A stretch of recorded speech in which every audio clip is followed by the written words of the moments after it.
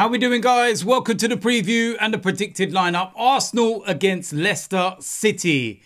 And listen, it's very, very simple. This is a game we have to win. Pick up the 3 points. I don't want any excuses. There can't be any slip-ups. Nothing. Because if you remember last season, when we played at home to West Ham or at home to Fulham, etc., those are the games we dropped points. And ultimately, those are the points we look back on that cost us the Premier League title. We've had a tough week. We all know that. We've all spoken about it. We've all talked about how we've gone to Aston Villa. We've gone to Spurs. We then had a Champions League game sandwiched in between Spurs and Man City. Down to 10 men at Manchester City. And we come out of all of those games unscathed. You know, if anything, we're disappointed with the Man City one because they equalised in the 98th minute. But we beat Spurs. We beat Aston Villa. Didn't even concede a goal. Went to Italy for a very difficult away tie in the Champions League against last season's Europa League winners. Didn't concede a goal. And all of that without Martin Odegaard as well. And everyone, when that injury happened, said that we would crumble and this, that, the other. And, you know, we went to Spurs without Declan Rice as well. And we've done the business. And then we go into this kind of game against Leicester, who haven't even won a game this season. And I know it's only been 5 games, but they've not won a game. There's some pressure on the manager, Steve Cooper. When you look at their Carabao Cup tie, you know, during the week, there was a few unhappy voices, shall we say, even though they progressed on penalties. But yeah, I think it's a little bit too early to be getting after the manager. And I don't know the whole ins and outs of what's actually going on at Leicester. But at the end of the day, for me, it's just too early. At the moment, it's 5 games. And they've drawn 3 of those games. They've not like lost all 5. And they're not even sitting in the relegation zone. They just want to get that first win in the Premier League. But what I would say is that, you know, when you look at the games and the results, they had a big one against Spurs right at the start of the season. But the reality is that, you know, that game there, they should have lost that as well. By half time, Spurs should have been out of sight.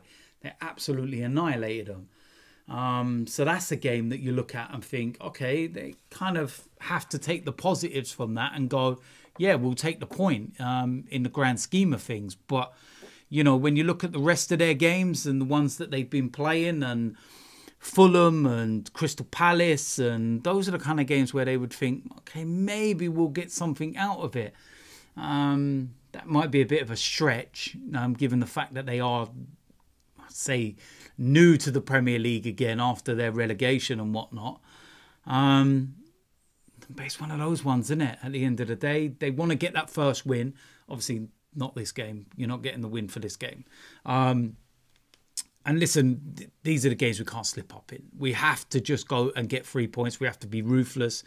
And it'd be nice if we could put a bit of a performance in and maybe shut up some of the so-called experts, the pundits, Fergie's disciples, and the way that we've been absolutely piled on in this last week is just absolutely staggering. We must be the only team that could go away from home to Aston Villa, or away from home against Spurs, away from home in the Champions League against last season's Europa League winners, and away to Manchester City, all in the first 5 Premier League games. Don't lose any. Keep a clean sheet in 2 of those. Well, 3 of them if you include the Champions League one. And still get criticised. Really? Give your heads a wobble. You know, I've got people like Gary Neville, Roy Keane, talking about our performance. End of the day, Roy Keane, yeah? He's on Sky for sound bites. That's all he's there for. For his little comments and his little thing where they've, oh, we'll clip that bit up there because he sounds like, oh, it's your job, and this whole shut up. I ain't ever heard anything insightful, tactical or knowledgeable come out of Roy Keane's mouth. Ever. Ever. Gary Neville. Do we need to talk about Gary Neville and managerial advice. This is the same man when he was Valencia manager. They went down to 10 men on the stroke of half-time and they lost the game 7-0. Conceding 4 in the second half whilst down to 10 men. And you want to tell Mikel Arteta how he should set up for the second half against Man City when we're winning 2-1. Jamie Carragher's another. Seen Graham Souness doing it as well. Why is it all these teams or people associated with teams from the northeast? Not the northeast, sorry. Excuse me, the northwest. Manchester, Liverpool, etc. Don't like it, do you? Clowns.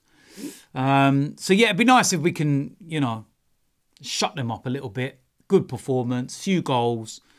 And like I said, at the end of the day, if you want to win Premier League titles, these are the games at home that you have to win. It's as simple as that.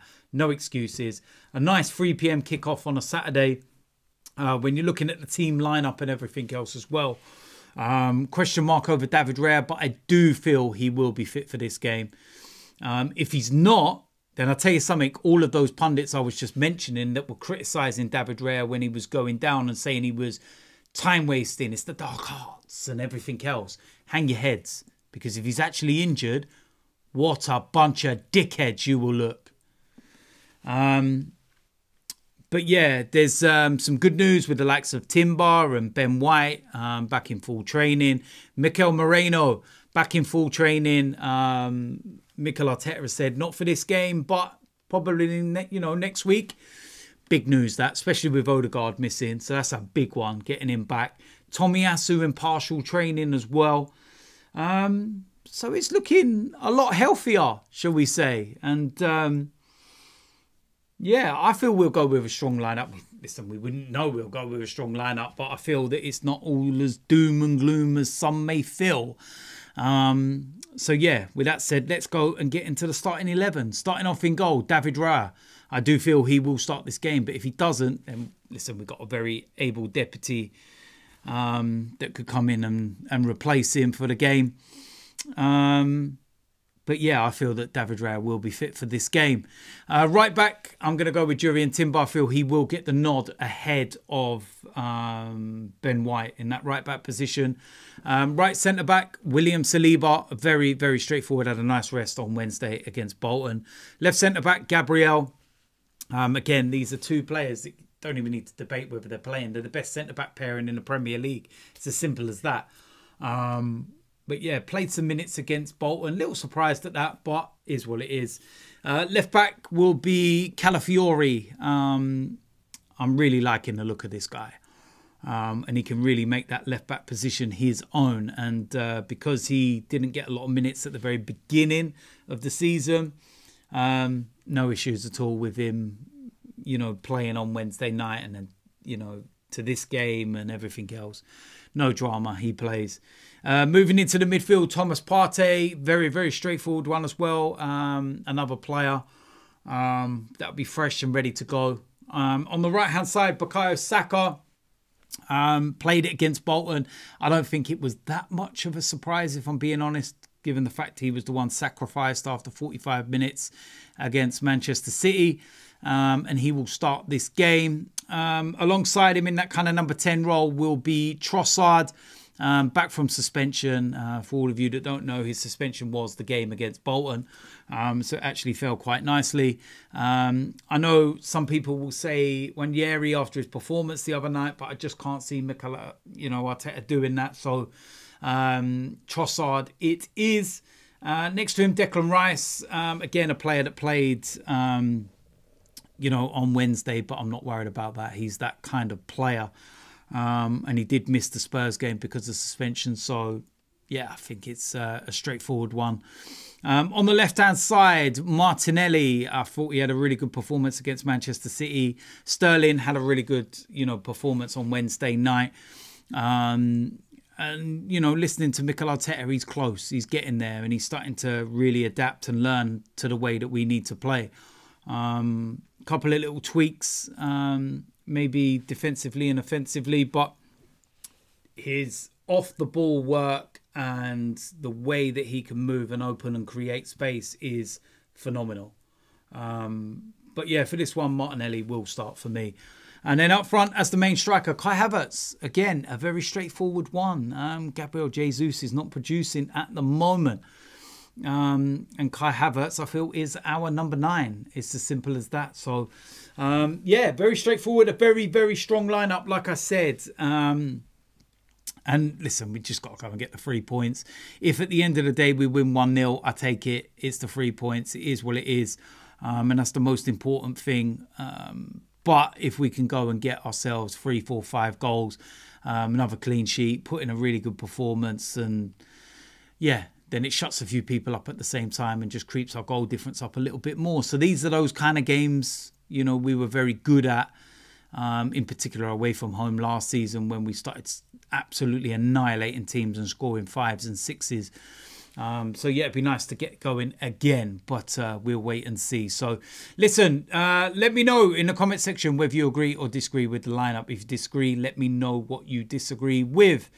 Big game, need the 3 points. It's as simple as that. We get some goals, I'll be happy even more. But let's just go and get the 3 points. If you're new around here, hit the subscribe button, smash a like on this video, and I will see you a lot soon. I'm out of here.